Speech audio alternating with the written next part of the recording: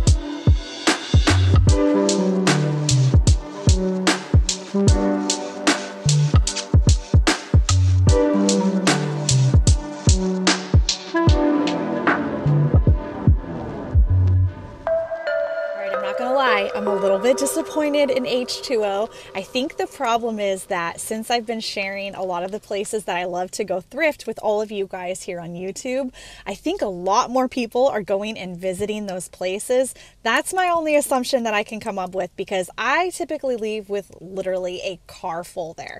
But I did get a few really great things. I love this mid-century candle holder. I've been getting really into crystal lately. I'm not sure what it is. I think it's probably because it's so timeless, and I feel like it also is a little bit minimalist, and I think that I'm being drawn to minimalism right now. I will never ever ever be a minimalist. Don't worry, your girl is an unapologetic maximalist, and that's never going to change, but I'm definitely very attracted to minimalism right now. This is probably my favorite thing that I got today. This is a hand woven Guatemalan jacket, and it's got incredible colors and detail on this. Oh my goodness, look at that, you guys. I seriously can't comprehend how much work goes into making something like this. This is such a special piece, and it was only $10. It's funny because when you look up close, it's hard to tell what the patterns are, but as you move away, you can kind of tell. I think this is supposed to be birds. Yeah, these are definitely looking like birds to me. So beautiful. Absolutely love this. I haven't even tried it on yet, so I'm not sure if this is something that's going to fit. Wow. So amazing. Definitely my favorite find today. I'm really glad that I decided to pick this up. What's funny is the thing that caught my attention was the artwork on the box. I wasn't quite sure what was inside, but I had a feeling it was going to be something really cool. And it is a brand new, I do not think these have ever been used, bar set. The wood is a little bit dried out just due to its age. So I'm going to use a little bit of my wood butter on this and see if I can kind of get it to shine back up a little bit and give it back that rich warmth texture of the wood. Something like this would be really fun to give as a Christmas gift, because even though it is vintage and it's secondhand, it's unused and it's brand new in the box. So I think that something like this would be so cute to give to a white elephant gift exchange at work or to anybody who likes alcohol. These I picked up for $2.50 each, and the color on them is so pretty. They are handmade, artist signed there on the bottom. I wish that there had been a bigger set, because I know a lot of people are always on the lookout for a set of goblets, maybe for 6 or 8, and they're really, really hard to find. One thing about handmade stoneware goblets that I've noticed in all of my years of picking is I never seem to find large sets of them. I think only one time I found maybe a set of 8, and it also had the decanter. So that's really hard to find, because I think these pieces are a little bit fragile and sometimes they get broken. So let me know in the comments below, do any of you guys ever see a full set of these? I feel like I'm always seeing just one, or if I'm lucky, 2. Even though I'm a little bit disappointed in my H2O finds, it's not that big of a deal because I'm just getting started. Now I'm here in Salem, Oregon, and the first place that I'm going to be hitting up is called Aunt Bee's House. I was told about this place from a sweet subscriber who sent me a link saying that I needed to check it out. And the reason they said I needed to check it out is they said I was going to go nuts when I saw all the mid-century inside there. Ooh, we already got mid-century, although somebody shabby chic'd it. No!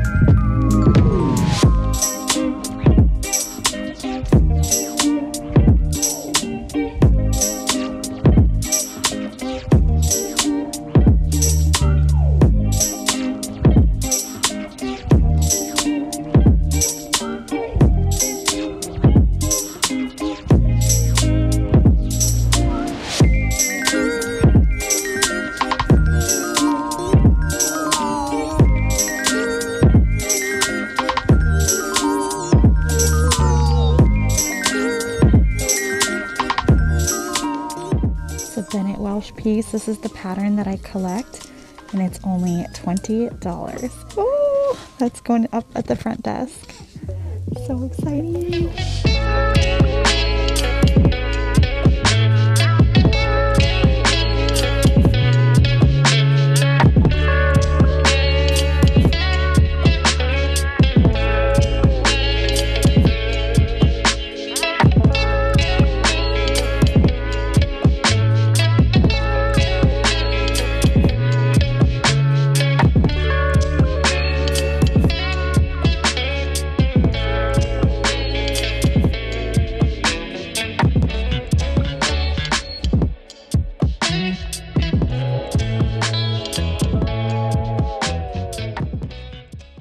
Why she thought I was going to love that place. They had so much good mid-century there. That place was really clean. Have you guys been to antique stores before that you go into them and everything looks really pretty but is covered in a layer of dust? I love going to stores like this where everything is clean and you can tell that the vendors really care about their spaces and take care of things. There were no like empty holes. Everything had been filled in. And it was just a really fun time in there. And of course, the staff was so sweet. I picked up this beautiful mid-century dance candle holder. This one's really fun because you can put the little skinny candles here in the top, but also in these centers where it dips down. I really love these kind of funky modernist shapes. And there's a house that I just saw on my Facebook modernist group. And I'm gonna insert a picture of that house because it almost has this type of design on the roof line of the house. It's incredible. It was designed by a designer who worked for Dansk and did a lot of the candle holders. I'm not sure if this is one of his pieces or not, but I have to show you guys because it blew my socks off when I saw that. And I can now add this beauty to my personal collection of Bennett Welsh pottery. This is the exact pattern that I collect, and I now have 3 pieces by him. One of them is a vase and it's in a matte finish, and then I now have a second one of these big pitchers. And I'm not quite sure if this is the exact same size as the one I have at home, so I'm excited to see. Either way, it would be really great because if they are the same size, I think this would be so pretty in the summer on a outdoor table for, you know, entertaining, and you've got flowers coming out of both of them. And if they are different sizes, I think that's extra cool too, because maybe I can put lemonade and then an alcoholic beverage in the bigger one. Here's my Bennett Welsh pieces. I was so excited when I got home and I realized that it is a larger size than my other pitcher. So that looks kind of cool when I have that on my kitchen shelves and they're just slightly different sizes. So this is the one that has the matte finish. I don't know if you can tell the difference. And then those two are gloss. So my collection is growing. And now we're gonna head to Engelberg Antiks. I'm sure a lot of you guys remember when we went to the massive estate sale for the recycled life, and that thing was nuts. It was 19 semi-truck loads full of antiques, and I found some really incredible things. But I made a mistake when I was there, and I wonder if any of you guys have ever made this mistake too. Even though I walked by the mid-century Christmas houses at least 20 times in the 2 days that I was there picking, somehow I decided not to take them, even though I knew my husband was on the hunt for some. After I left the second evening, it hit me, what was I thinking? And so I texted Hank and I was like, please, please, please put those aside for me. So today I'm going to go pick those up and check out what else is new in their store.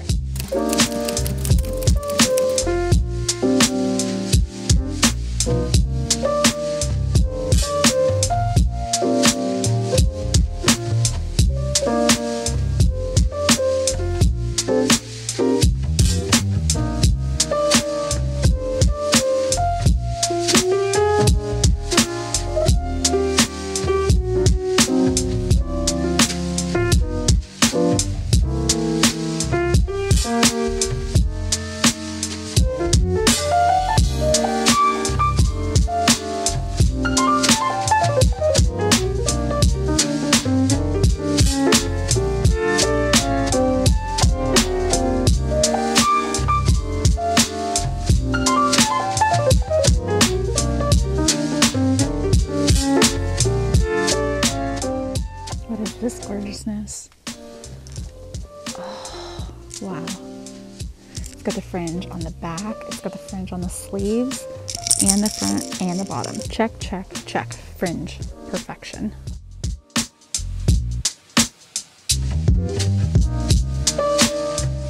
You guys, I think I need this hat. Do I need this hat?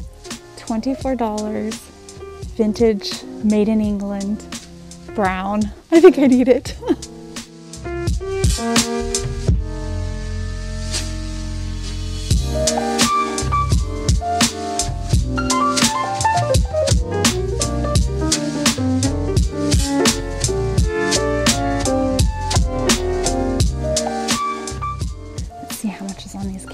I love these tall.